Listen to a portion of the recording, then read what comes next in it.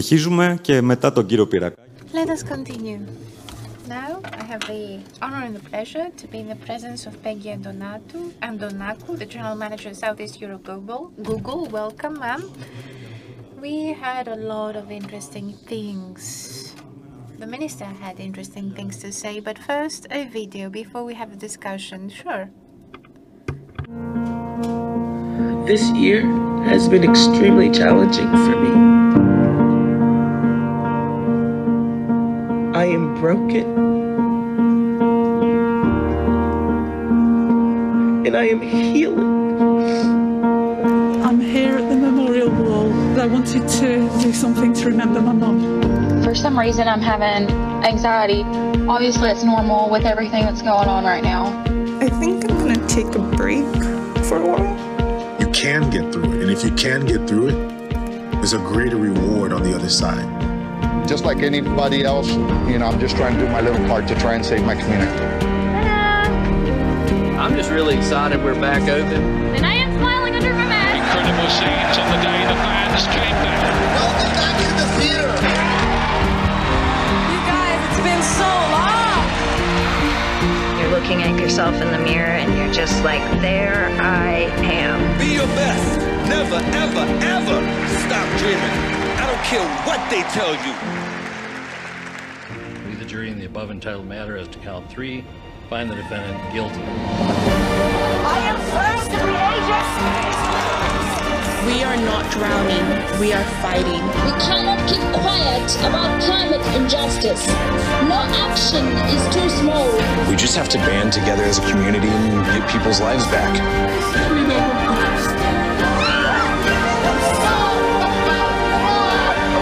Even as we grieved, we grew, that even as we hurt, we hoped, that even as we tired, we tried, that we'll forever be tied together, victorious.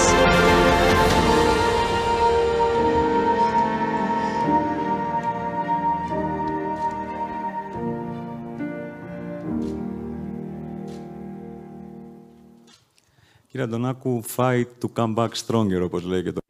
Mrs. Antonakou, fight to come back stronger. People always do the best they can in order to come back stronger in the face of hardship. So what's the message you're communicating? In 2021, what you saw was, of course, what Google search would give you the world over. 2021 has proven to be a year of reconstruction, restructuring, and I think that this is something we'll agree on.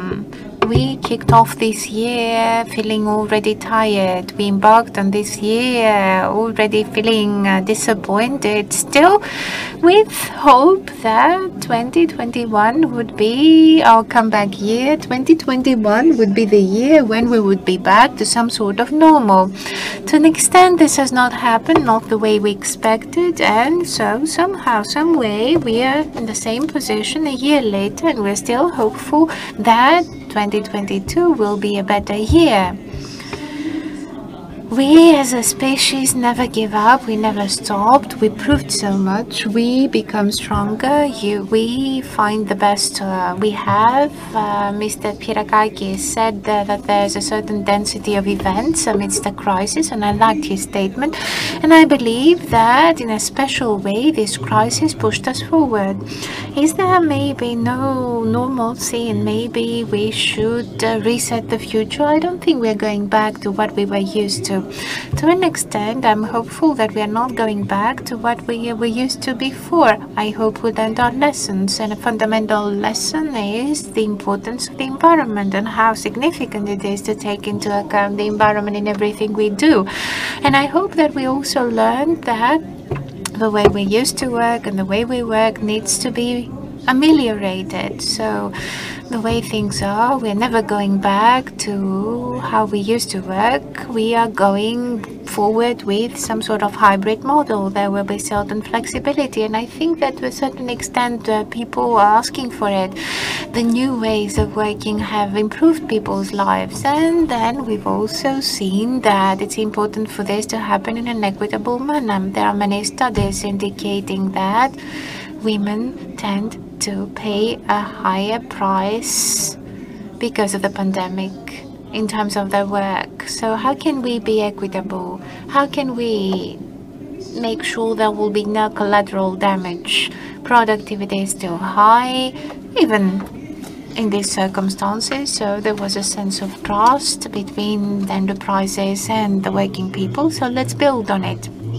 People say that to have equality, to have sustainable technology, to have access to tools, big companies such as Google play a critical role. What is sustainable technology for you?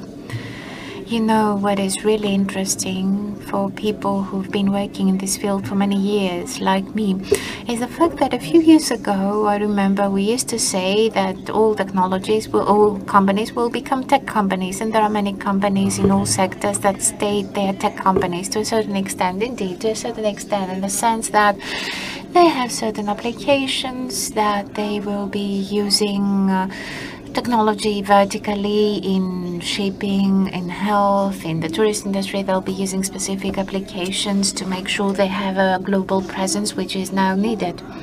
At the same point in time, there's this contradiction in terms. On the one hand, all companies are headed that way, and then there's a gap in terms of digital skills. It's obvious. There are studies and surveys conducted by Google and McKinsey, and it turns out that about 90 million jobs will need digital skills which are missing as we speak, and on average 25% of the jobs per year will go through some sort of digital transformation or convention. How can we do that in a viable manner? Sustainability, the whole sustainability debate is huge. It's pertinent to the state, the government, the business people, and also the citizens.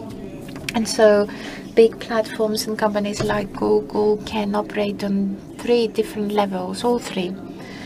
One thing they can do is to provide citizens and businesses alike with tools, and even the state, tools for them to make more sustainable choices. A typical example is this. Google Maps will now be giving you the alternative routes, especially the most sustainable ones, and whenever you book a ticket, flight ticket, you'll see the footprint of your flight. It's important to show so much. Citizens, consumers are paying attention to such issues, especially in the tourist industry that you mentioned before.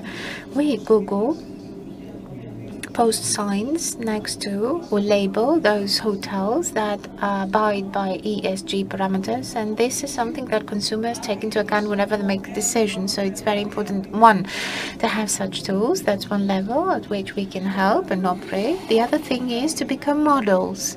So the company is committing itself to have zero carbon footprint by 2030, which means that data centers, offices, everything we do over the world will use RES.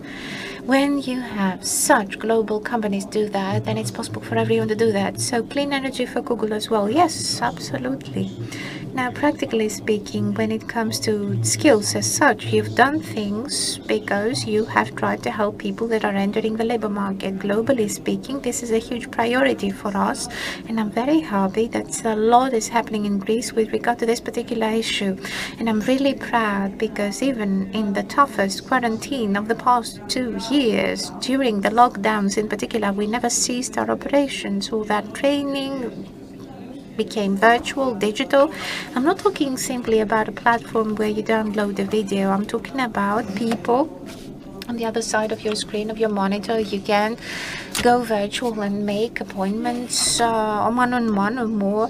And I think that over the past 2 years, we have trained over 50,000 people, and I think this is important. And along the way, we were more specific. We trained people in the tourist industry, in the retail business, and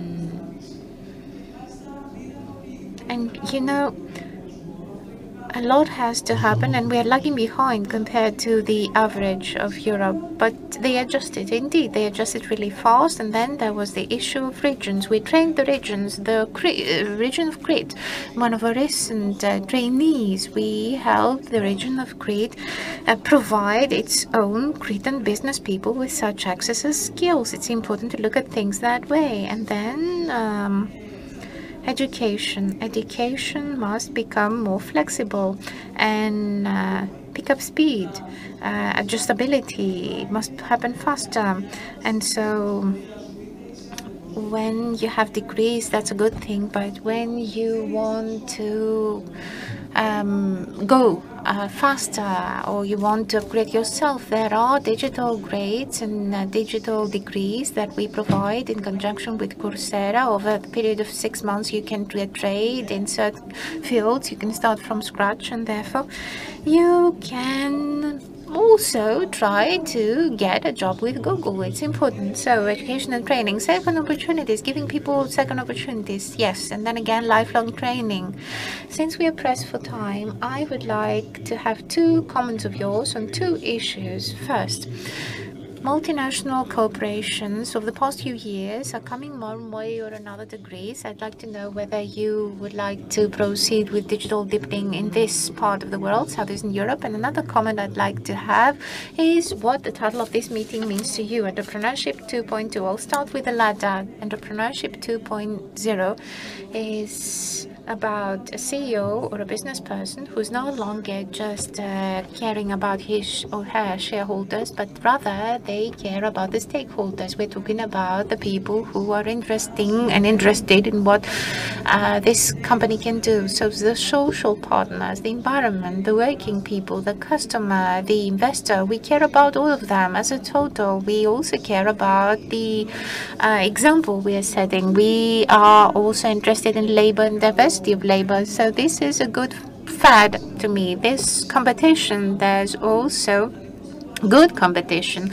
Everybody is trying to make good and they're competing on be better in that. So we want to make sure that we communicate diverse messages. We do good for the workers, the environment. So this is a good message overall, and this is what one would expect now when you're faced with CEOs or business people. Of the past 2 years, Google has created a special program for Greece titled Go Greece with Google. Lots happening there. I've been working in this field for many years, and I've been in Greece working in this field for many years. I was looking forward to getting to where we are today, so I'm happy.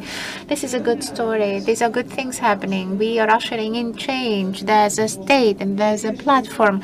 As the minister said, we are trying to help the private sector, and I'm sure there's a lot ahead of us, a lot of promising things. So a more inclusive capitalism is what we need based on what you said, and thank you very much.